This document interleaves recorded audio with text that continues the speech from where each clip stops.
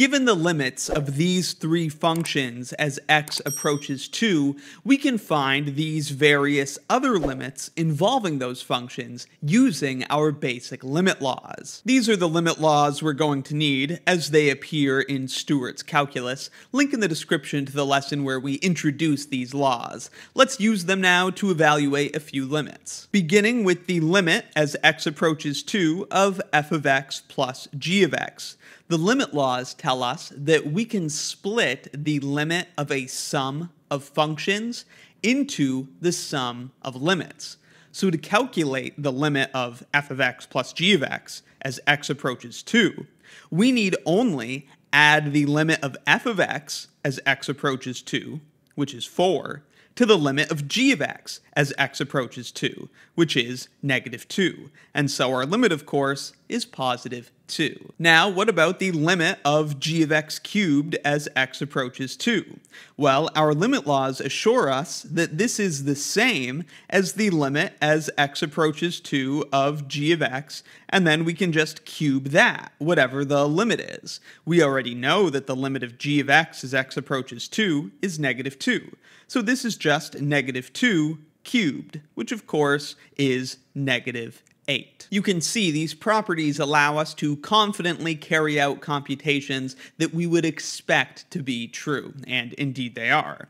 What about part C, the limit of the square root of f of x as x approaches 2?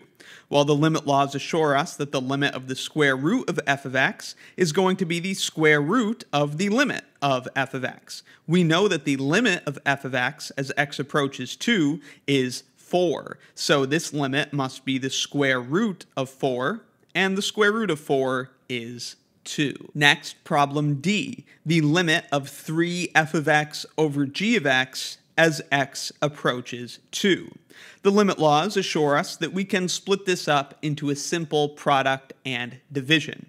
This is going to be equal to 3 times the limit of f of x in the numerator, with x approaching 2 of course, and then we can just divide this by the limit of g of x as x approaches 2. We already know that the limit of f of x as x approaches 2 is 4, so the numerator is 3 times 4, which is 12.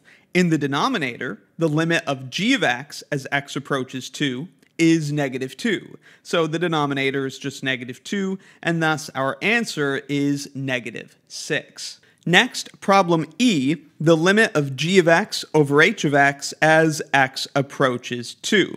Looking at the given information, the limit of g of x, the numerator, as x approaches 2, is negative 2.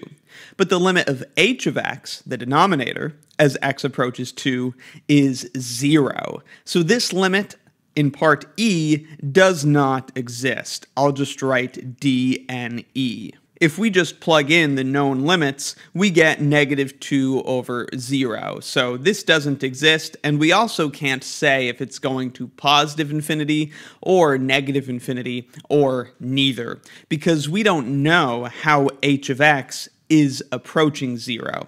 We know that it is approaching 0, but we don't know how. If this horizontal line represented y equals 0, h of x could be approaching 0 from below, or it could be approaching 0 from above, or it could be oscillating between positive and negative. So we're not sure exactly what's happening in the denominator. We just know it's approaching 0, and the numerator is approaching a finite number, and so the limit does not exist. Finally, problem F, the limit of g of x times h of x over f of x as x approaches 2.